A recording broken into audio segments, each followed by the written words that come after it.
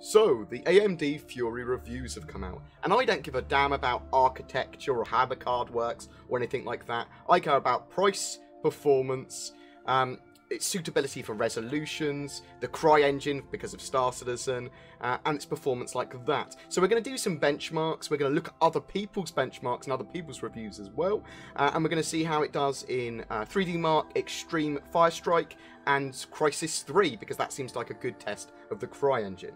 If you can't be asked to watch this video, this rant, and talk about benchmarks, then don't! I'll summarise it now. Basically, the AMD Fury X is a great card at resolutions above 1440p, but currently its technology fails to shine and it suffers against competition and better choices, especially for value for money. Even at the top end of the spectrum, the 295X2 still beats the Fury X at 4K resolutions, and it's only $80 more. Now, I know I'm comparing basically a dual GPU card to a single card there, but, I mean, if we're after performance, then it's fine to do that. So we're going to talk about the AMD Fury X's performance and some of the other top cards in 1080p all the way up to 4K. When looking at benchmarks and performance in games, I look at stuff that's built on the CryEngine 3, the same base engine for Star Citizen, so games like Evolve, Crysis 3, but I always do like the benchmarks from 3D Mark Firestrike Extreme. Always like that. I think it's a great show of performance. On paper, the AMD Fury X is a powerhouse card. It's priced around $670 at the moment on Amazon, or £510-ish in the UK. Its performance leaves a lot to be desired though, in my opinion. Here I have a comparison of the performance in Crysis 3 across some of the top graphics cards available, all measured in an average frames per second. At 1080p, the Fury does get beaten by the TI, the Titan X, and the 295X2.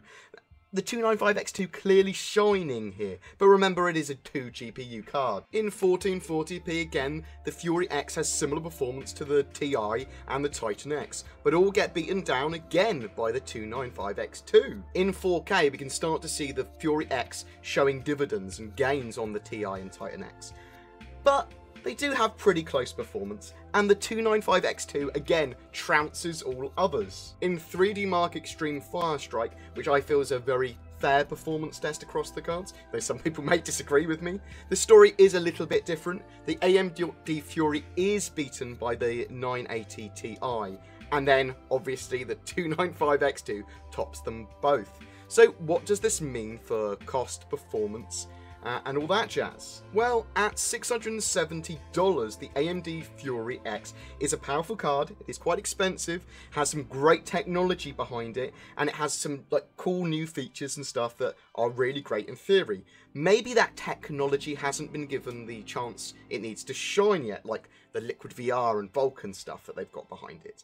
But at its current price, and with current games, it fails to become a competitive card, especially with the 295X2 at $750 and the 980 Ti's around $650 already in the market. As a single card in all resolutions, I just feel that there are better choices for the money. I'm very interested to see how these cards perform in DirectX 12 though, and well, I'm very interested to see how the 295X2 now performs in DirectX 12. I'd love to see if that card gets better.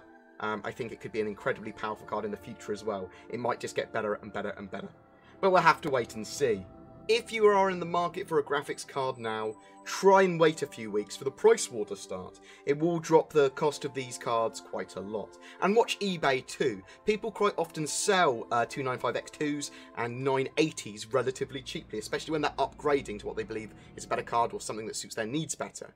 I, though, am very underwhelmed by what the AMD Fury X offers, but please check out all the sources and other reviews in the description below. There are lots of other opinions there, but the stats don't lie, and that's what I feel is important. I am not an NVIDIA fanboy, I'm not an AMD fanboy, I like to get the most performance for my money, and I do like to have the best stuff. I don't want to spend premiums for it. Like, I'm really glad I didn't buy a Titan X, because that would have been quite a large waste of money, seeing how good the 980 Ti is. But anyway, please tell me what you think of the AMD Fury X and the other top-end graphics cards too. And if you're looking for a graphics card for Star Citizen, try and wait closer to game release. You're going to get a lot more performance for your money then, and we may even see the next generation of graphics cards by then. We also might see DirectX 12 get implemented, loads of stuff could happen, so try and wait as long as possible. Anyway, I hope that was informative. Please don't forget to like and subscribe, it really does help me.